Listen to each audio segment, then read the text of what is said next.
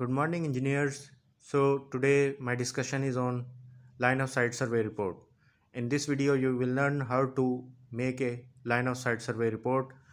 I added a template in this video.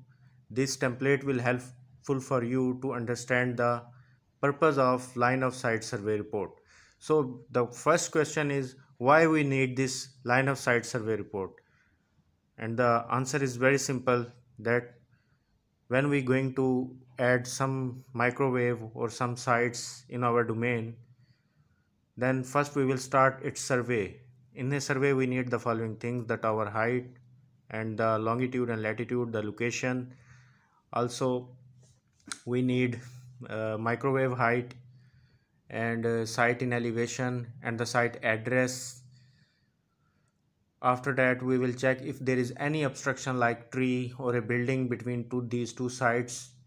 The rigger from the site A and the site B, they will check that if there is any obstructions, then immediately they will change the direction of the microwave and make the survey report as per data, and then analyze it with some parameters, and then we will reach some final conclusions that our line of sight survey is confirmed or not.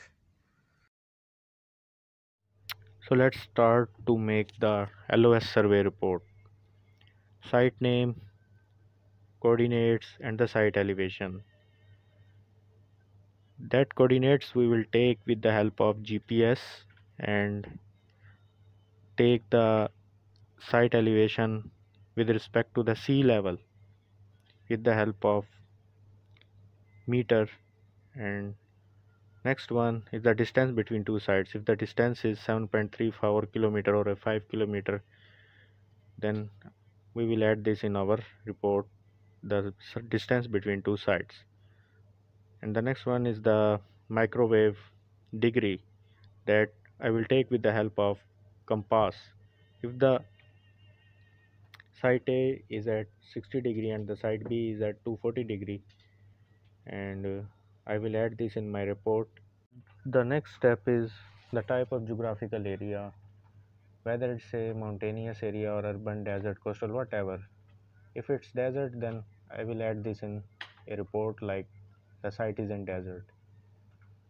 And I will check the obstacles between two sites. If it's free from obstacle, like there is no tall building or a tree between these two sites, then microwave line of sight visibility is possible.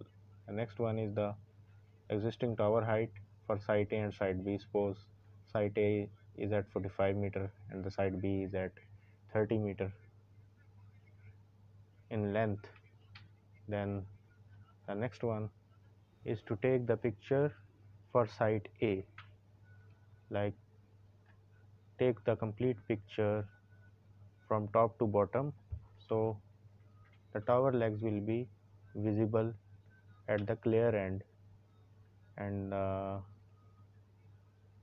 next one, line of sight from site A. Take picture from site A to site B and propose the microwave antenna height.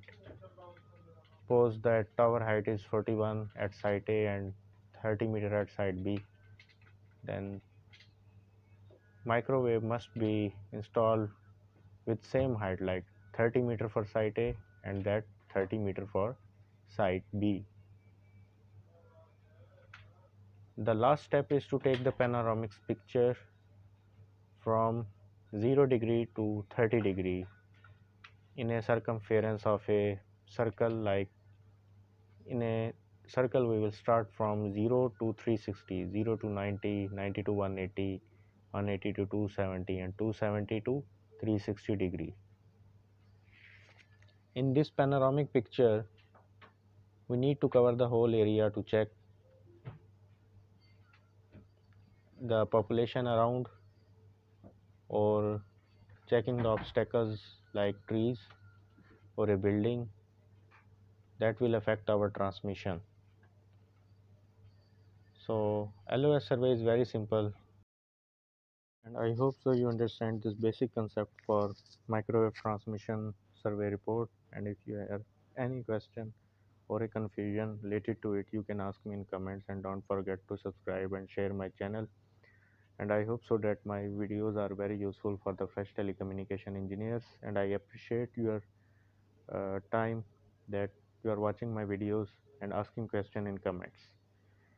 Next part will be uploaded soon. So for now, goodbye.